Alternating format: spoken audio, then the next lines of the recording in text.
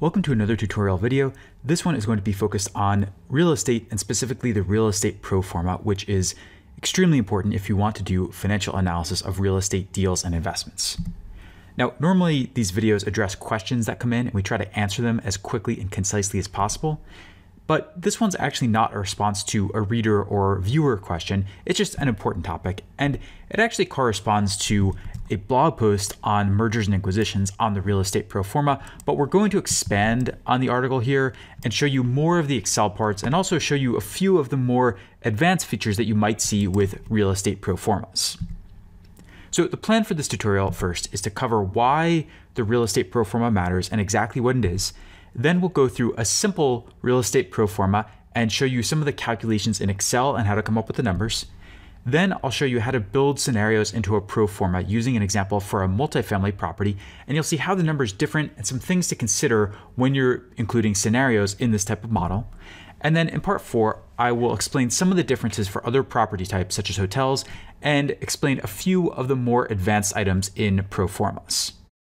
Let's go to part 1 first and talk about why the Real Estate Pro-Forma matters and what goes into it. The basic idea here is that just as companies have financial statements, the income statement, balance sheet, and cash flow statement, properties also have financial statements. But just like you don't really need all the financial statements to model or value a company, you can also take some shortcuts and skip the full financial statements with properties. You see this all the time with companies when we have DCF analyses, for example. When we project a company's free cash flow, we start with revenue, we list operating expenses to get to operating income, we get to NOPAT, we adjust for non-cash charges, and we list working capital and capital expenditures to get to unlevered free cash flow, but we don't include full 3-statement projections for the company. All we need are the items that actually go into free cash flow so we can use that to value the company in a DCF. With properties, you can do the same thing. And so a pro-forma is sort of like a combined and simplified income statement and cash flow statement for a property rather than a company. Now, the structure of a real estate pro-forma, moving into part 2 now, is that you always start with potential revenue, which represents what a property would earn from rental income if it were 100% occupied at market rates. In our pro-forma here, you can see up at the top, this base rental income line represents that potential rental income if the property were 100% occupied at market rates. We make some deductions. Then we list the property's operating expenses, items like maintenance, utilities, insurance, property taxes, things like that. Then we list capital costs, which are very similar to capital expenditures and the change in working capital for normal companies. These correspond to longer term items that are going to last for more than 1 year. You can see that in this section down here, CapEx, TIs and LCs. TI stands for tenant improvements, LCs stands for leasing commissions, and we'll get into both of those in a little bit. And then below that, we show the debt service, the interest expense, and the debt principal repayments below it, and that gets us to cash flow to equity investors. So that's the basic shape and structure. Let's go into each part now in a little bit more detail so I can show you some of the numbers here. So the base rental income, as I said, is the potential rental income if the property were 100% occupied and every single tenant there paid proper market rents. So in our example here, you can see what we're doing. We are simply taking the base rental income from each tenant. And in this case, there is no difference between market rents and in-place rents, what the tenants are actually paying. And then what we're also doing in the last part of the formula is we're taking the total square feet in the property and subtracting the number that are actually occupied, and then just multiplying by one of the tenants' rates so that even though the property is not 100% occupied, we are pretending like it is 100% occupied in this line item. Common deductions and adjustments here include the absorption and turnover vacancy, concessions and free rent, expense reimbursements, and general vacancy. So let's go into each of those and explain what they mean. The absorption and turnover vacancies for when a tenant leaves and it takes several months to find a new tenant. This is not an expense, it's just a loss of potential rental income. So it's foregone rental income when there's no tenant there. If you look at some of our calculations for the absorption and turnover vacancy here, what's happening is that we take the base rental income that a tenant would normally be paying, but then we say, actually, there is a chance, a 30% chance here because our renewal probability is 70%. So there's a 30% chance this tenant will not renew. And if the tenant does not renew, it will take us 6 months, so half the year, to find a new tenant. Therefore, we're going to reduce this by half of the year's rental income, and we're going to multiply by that 30% non-renewal probability, and that's what gets us to our absorption and turnover vacancy. Concessions and free rent is another common adjustment here, and the idea is that it's an incentive for a new tenant to move in or for an existing tenant to renew. When this happens, you might give the tenant a few months of free rent, so maybe 6 months on a 5-year lease, or 12 months on a 10-year lease, or something like that. In our model here, we separate it into non-renewal and renewal cases, but the basic idea is pretty similar, which is that we look at the base rental income that the tenant would normally be paying, and then if we give the tenant 3 months of free rent, we deduct that amount. So 3 over 12, 25% of the year, and we deduct that and we count that as concessions and free rent. And then in the case where the tenant does not renew, the new tenant case, we give the tenant 6 months of free rent. And so we reduce the base rental income by 50% in that case, and we multiply by the non-renewal probability of 30%. Expense reimbursements represent another common adjustment. These are simply the amounts of property taxes, insurance, and maintenance and utilities that tenants are responsible for. And this varies greatly based on lease types. For example, going back to our pro forma, for a single net lease, the tenant is not responsible for all that much. They're basically just responsible for real estate and property taxes. So for tenant number 2 here, all we do is look at their proportion of the space they're occupying, and then we multiply that by the total real estate and property taxes for the property. We may have to factor in some other things, but that's the basic idea. We just include their proportionate share of the real estate and property taxes.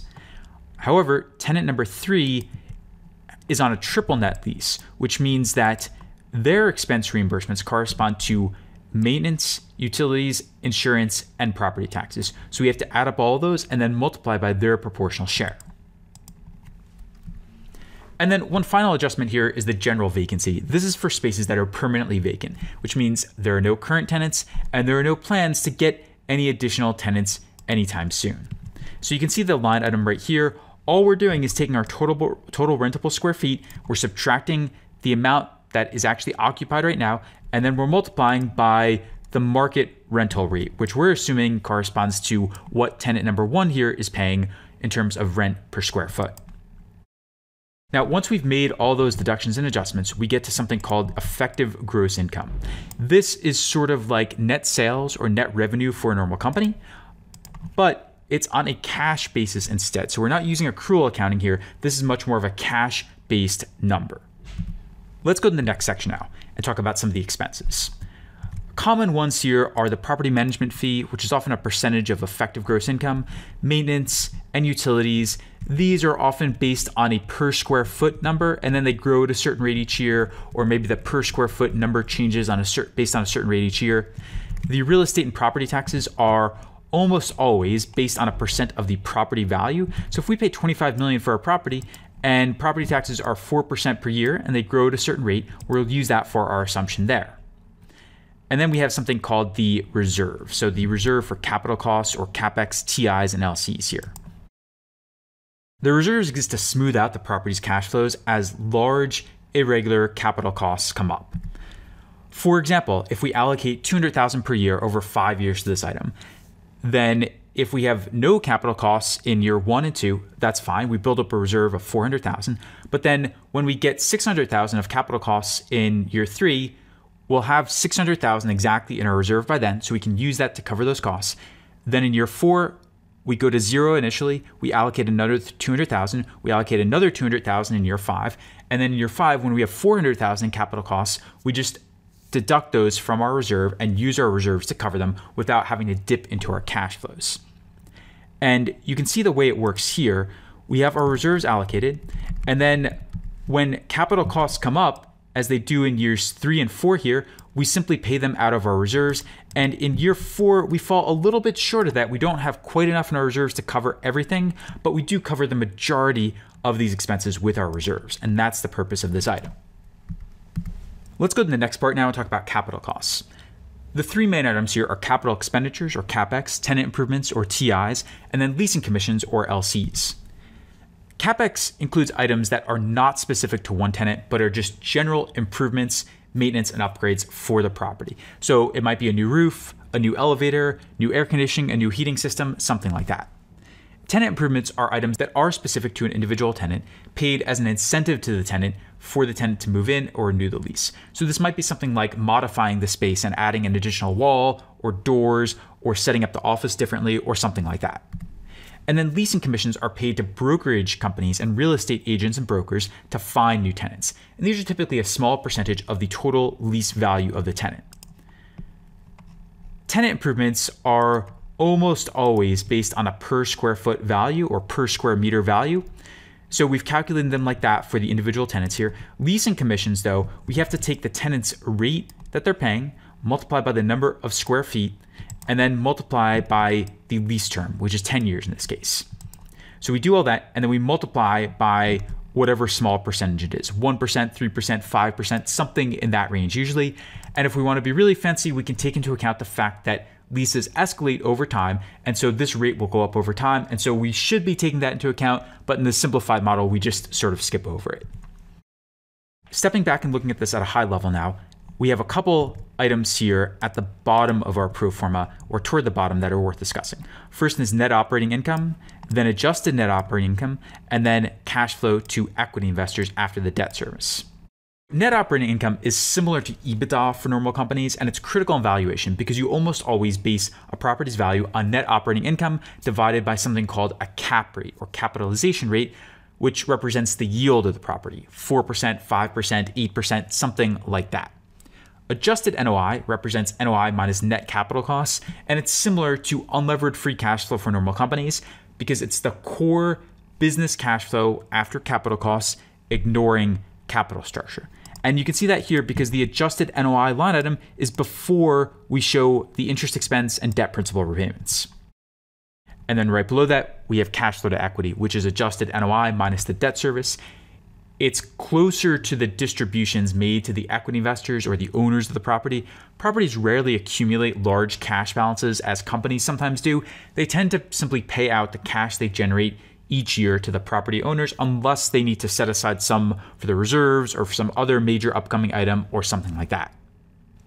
So that's it for the most common items on a real estate pro forma. Let's go into part 3 now and talk about scenarios on a pro forma. And to do this, we'll walk through a quick example of a multifamily pro forma for a property in Seattle, an apartment building there. Scenarios are important to factor in because all investing is probabilistic. You need to think about not what happens in just one case, but also what happens if the deal goes very well, or it's just average, or it goes really poorly.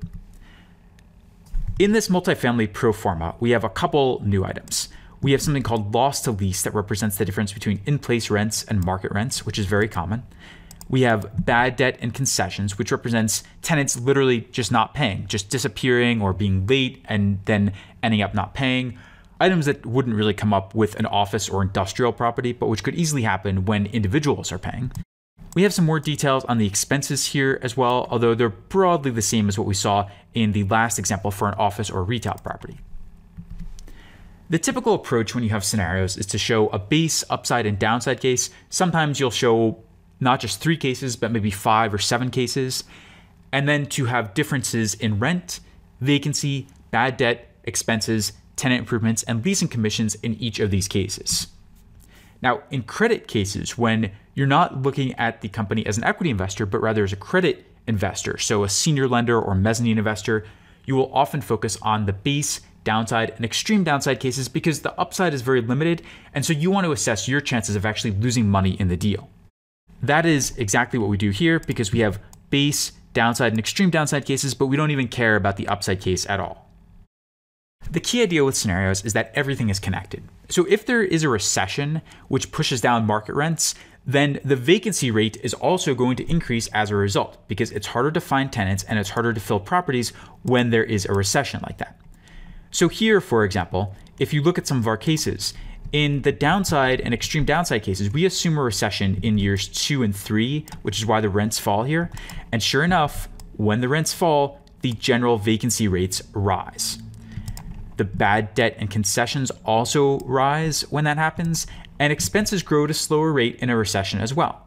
So that's the key principle you have to keep in mind. You can't just blindly assume that rents go up and then the vacancy rate also goes up. That doesn't really make any sense. Everything here has to be interconnected.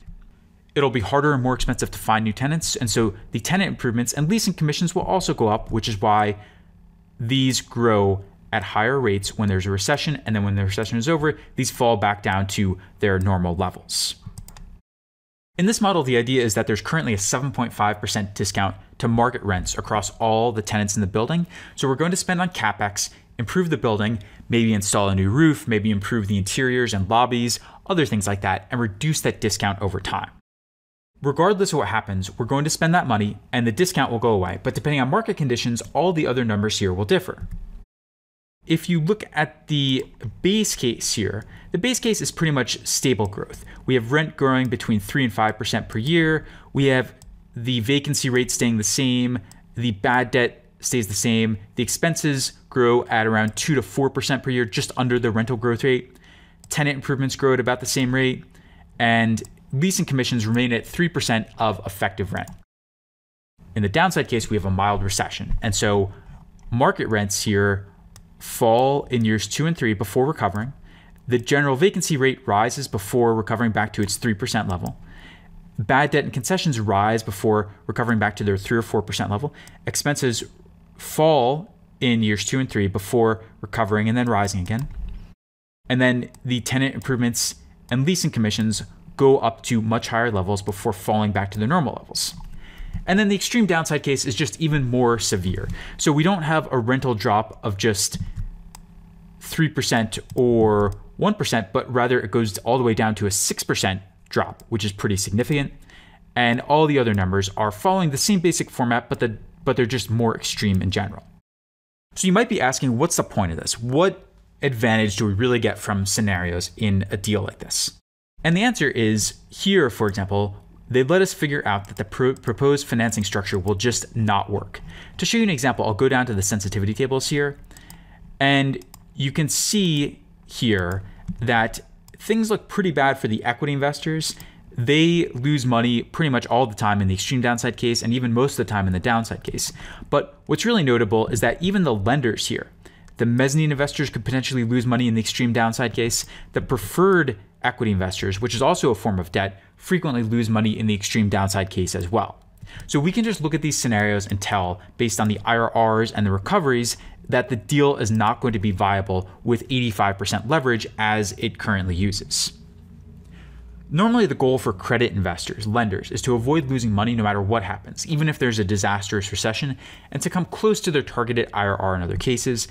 The goal for equity investors is usually to aim for a certain IRR in the base and upside case, and then to avoid losing money in the downside case. So that's a bit about scenarios. Let's go briefly into a few more advanced items and see what pro formas in other sectors like hotel properties look like. So the basic difference is that for a hotel, the pro forma is quite different and it looks more like the income statement of a normal company. We have revenue categories like rooms and food and beverages. And then for the expenses, we have fixed versus variable expenses. Sales and marketing and G&A can be much bigger, and margins tend to be lower. Here's an example of a hotel pro forma. For revenue, it's split into rooms, food and beverage, and other. Expenses, departmental expenses rather, are also split into those categories. These are sort of like cost of goods sold or cost of services or cost of sales for a normal company. We have gross operating income, and then we have undistributed expenses, which are variable expenses, and then fixed expenses, which, as the name implies, are fixed expenses. So you can see items like sales and marketing, general and administrative, repairs and maintenance are all categories here. We still get to net operating income, but it's a little bit different here. Margins are quite a bit lower. Margins are between 20% and 30%, whereas you might see 50% to 70% margins for multifamily properties, apartment buildings, for example. So it's much closer to what a normal business outside the real estate sector would look like, because really a hotel is the closest thing to a normal operating business within the real estate sector. A few more advanced items on the pro forma are the loss to lease, which we actually just covered. It just represents the difference between market rents and in-place rents.